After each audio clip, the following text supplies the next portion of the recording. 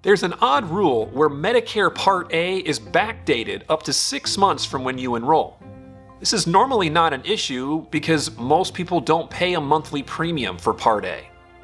But if you contribute to a health savings account, Part A backdating can be a big problem.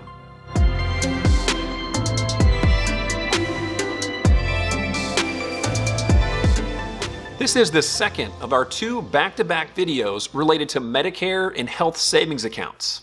I recommend you watch the first video titled Medicare's Impact on Health Savings Accounts, which will be linked right up here, as well as at the end of the video and in the description below. If you don't contribute to a health savings account, Part A backdating is not a problem. But if you do contribute to a health savings account beyond age 65, you need to be careful when you eventually enroll in Medicare and/or Social Security benefits for the first time. And that's because Part A backdating can negatively impact your ability to contribute to an HSA. The earliest Medicare Part A can start is the first of your 65th birthday month, or 1 month sooner if you have a first of the month birthday. But if you enroll in Medicare and/or Social Security after you turn 65, Part A is backdated up to 6 months. And the backdating is based on the month you submit the application for benefits. It's not based on when you want Part B and/or Social Security benefits to begin. Let's use our friend Joe as an example to make this clear and mention how Medicare Part A enrollment impacts HSA contributions. In this scenario, Joe's 65th birthday is April 20th. So he's Medicare eligible April 1st. If he submits an application for Medicare and/or Social Security in the 3 months prior to his birthday month, his Part A will start April 1st. So that would be an application submission in either January, February, or March. There's no backdating involved here. As far as HSA contributions go, he can make a contribution for any of the months prior to his birthday month. So that would be for January, February, and March. And since Joe's not enrolled in Medicare during 3 out of 12 months, he can contribute 3/12 of the HSA maximum for the year, as well as 3/12 of catch-up contributions. Now let's make a slight alteration.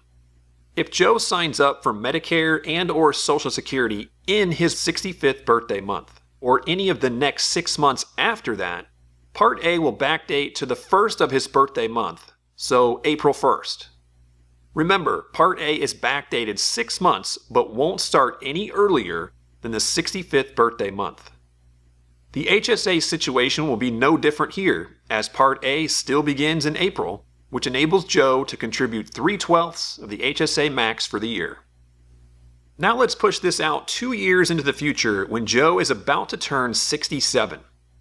If Joe finally decides to sign up for Medicare and/or Social Security for the first time, then he will see the full 6 months worth of Part A backdating.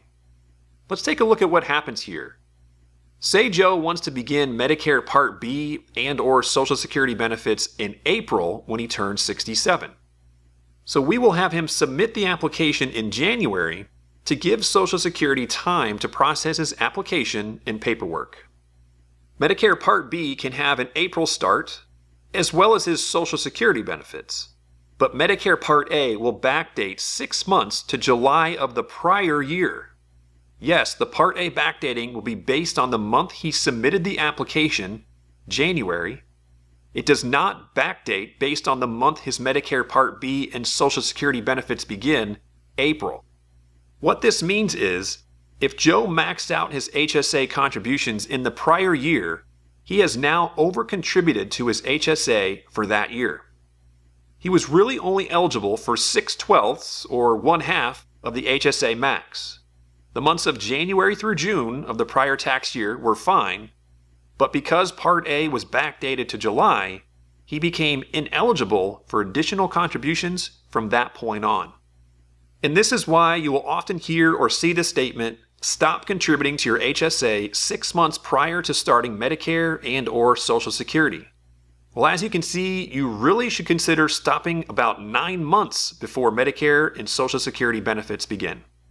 Important note, there is one scenario where you won't have to accept the 6 months of Part A backdating.